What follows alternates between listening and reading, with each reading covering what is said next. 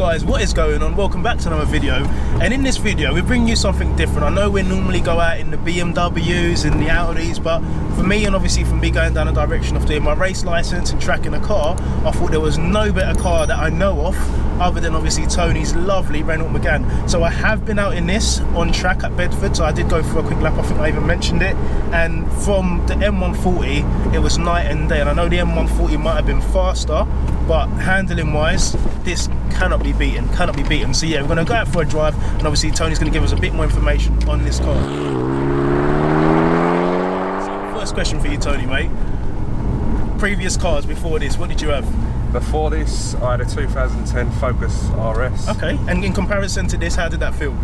I prefer this, the handling better. Okay, alright, and that was what, four-wheel drive I want to say, was it? Front-wheel drive. Front-wheel drive, okay, yeah.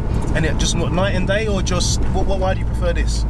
I just prefer the pickup list, the handling's better. Yeah. The Focus also was bright green. I know this is not exactly inconspicuous, so, yeah. This just picks up so. It does, and there's a lot of induction sound as well. It's got an induction kit, I believe, on it as well, right? It has, yeah. Yeah, it sounds really, really good. Before the RS, what did you have before that? That was really sad, I don't want to say. There was a Saab 9.3 vegan. Ah, yes, it was the vegan. You gotta have a Saab, innit? You gotta tick that box. It was the vegan. You gotta tick the box. When you had the RS, why did you decide to go for this? Well, I wanted to keep it similar hot hatch, if you like. Yeah, but I wanted something a bit cheaper. Okay. So this to run is a lot cheaper than the RS, yeah? It's a lot cheaper to run, yeah. It's cheaper to buy. So I can spend more money doing it up. Yeah, definitely. Keeping that RS. 100%. And guys, I'm going to leave in the description everything that has been done on the car. I think when I was talking to Tony earlier in the week, he was like, mate, if we're going to talk about what has been done to the car, it's going to be a 30-minute video. So make sure you check the description if you are interested in kitting up your car to this level, because I can guarantee you it will handle like a dream. Wow, those gear changes, man. Oh, mate, I love this. So how long have you owned this for anyway? 2 years. 2 years, and in that 2 years, have you ever had like any thoughts of like getting rid of it or anything like that? Anything that tickled your fancy? No. Nothing. No, I like it. So this is probably going to be a long termer for you. Yeah, until the next one. Yeah, that's always the case, isn't it? So going on these roads, I know we're not exactly doing a ton or whatever, but it feels quite comfortable. Like, how do you feel like it compared to the RS, for example? The suspension setup on this is way better. It's smooth, yeah. It is smooth. Really good. It does look lower, but it's not. It's actually the same height as a standard R26. But okay. It just feels like some rails, you know, the Focus. Yeah, even though it was an RS, it still was a little bit boaty. Sketchy, yeah, I can imagine. I can imagine. Wow. It just feels so flat. It's just so flat, man. Oh, mate, suspension is such a massive thing on cars. Oh, the pickup. Yes, this is what I love. I love that manual feeling. Oh, mate, it's so sharp. It's so sharp, and it's 2 litre turbo, right? 2 litre. It feels like there's no lag. It's just sharp, and it's been mapped as well, I believe, as well. Yeah, it's been mapped, yeah. RS tuning, right? That's it. Yeah, no, it definitely feels sharp. See, the lag on the Focus was... Yeah, I can imagine. I can imagine. And it's 2 litre on the Focus as well, right? 2.5. Okay, 2.5. 5 pop or? 5 pop. Yeah, okay. Day to day, in terms of it being like a practical car, how practical is it? Yeah, well, you still got the kids in the back. This is what I said to you earlier. I said, as you see, the golf clubs are in the boot. Yeah, exactly. You still got decent boot. Still got decent boot. I think what really done it for me is that these seats are very comfortable. They're quite hugging style with customers' bucket seats, right? Yeah, but they still recline. And this is something that you don't see a lot of. And I was quite keen, so I want to get them on mine eventually. But I don't want to lose the ability to still have the practicality of the rear seats. So I know there's been a lot done on this car between obviously yourself and obviously Nath. So again, big shout out for Nath for sorting this out for me. Future modifications, what else do you think this car needs? It needs a shock absorber on the back. Oh, really? You can probably hear it knocking away. So this isn't the best that it could handle. It could probably handle even better, really? Yeah, I think so, yeah. Oh yeah, I just heard a little knock there. And I think the radiator needs a bigger radiator in there, because just get some rad seal in there, mate. It's not leaking, it just gets a little bit warm on track. Oh, okay, fair enough. So a bigger one, maybe. You need a bigger radiator, yeah. Okay, fair enough. So now let's get to the nitty gritty. So what's the best thing you love about this car? If you were just going to pick one thing, what would it be? One thing. The colour. The colour. Yeah, it does. For me, even when I pulled up earlier to yours, I was like, wow, it's definitely like, you definitely turn your head. What's the only thing you change about this car? Your worst feature of this car? Reliability. Okay. It's not that reliable, is it?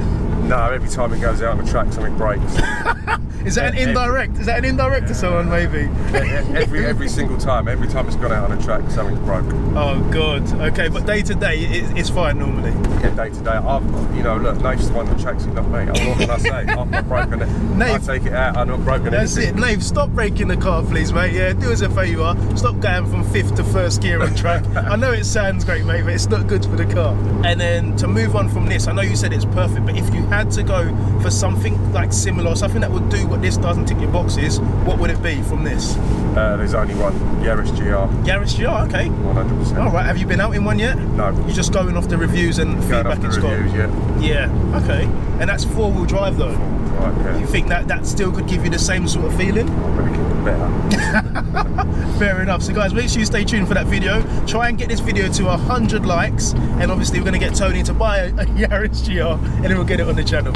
First, is there reverse? Okay, I won't go. Yeah, reverse. Cool. Okay, cool. Lift and over and down if you need it. But if you need to do that, we're in trouble. Yeah, exactly. We're going to be in the hedge somewhere. Oh, the sounds are non-stop.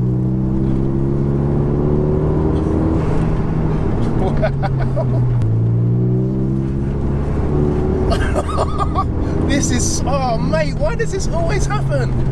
I feel I've got way more confidence in this than in my own car. Oh mate.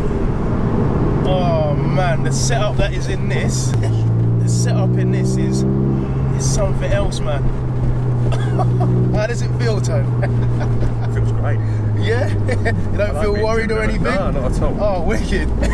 Well, whenever you need to pop back to the shop, just give me a call, mate. I'm only 15 minutes away. For dear life at all. Yeah. Yeah, I do like this, man. It's just, for me, it's just how quick it picks up. It's crazy. It's instant. Like, I could be in, this is just 2nd gear, and we're just in the mid-range here, foot down. It just feels so aggressive. Oh, mate. No lag.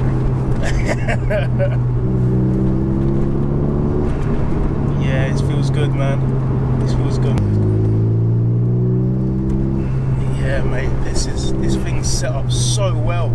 I can see why Nathan likes this on the track. I can see why. Oh, mate. Wow.